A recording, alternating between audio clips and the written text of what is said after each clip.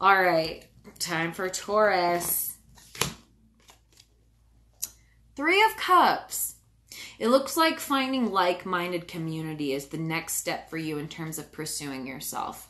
So are there people in your life who have been hitting you up to hang out with that you haven't hung out with yet, that you know that you have some like interests, or maybe there have been some things, some hints that you have some stuff in common in terms of what you desire for your life, desire for your future, or what makes you happy and feel abundant and all of that. Anybody who has been an opportunity for you to hang out with that kind of seems aligned with a deeper part of yourself, you need to spend time with those people. Joining together in groups. This is a way to enact the fact that you are more aligned with yourself by attracting different types of people into your experience and being able to understand that, you know, maybe logically in the way we think about things, it's not all on the same level. But what we desire and how we like to fill our cups up, this we have in common, and this we can share. And when we share that, we have more abundance to go around. When I'm more fulfilled, I can bring more to my relationships and my friendships, and I can contribute to them feeling more fulfilled. When people have less to offer, I have something to give. And in that kind of state of reciprocity, you know, we can all kind of engage in a tripling of our abundance by combining our forces. And it's this exponential power of finding like-minded community.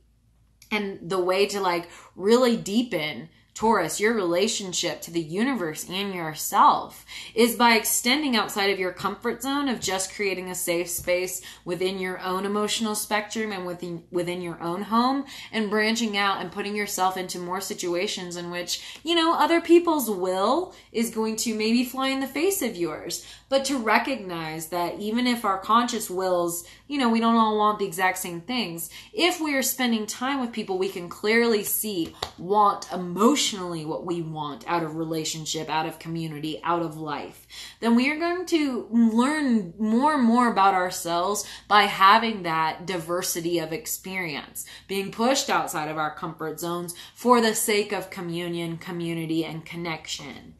Again, sometimes the way to interface with ourselves more deeply is to figure out that, like, you know, there's so many other people with completely different backgrounds and different, you know, ideas about life who at the end of the day want the same things we do and are filled up in a lot of the same ways. And Taurus interfacing with that is a way to see themselves in a much deeper way and relate to the other, because, you know, Taurus is a very physical, it's a very fixed earth sign.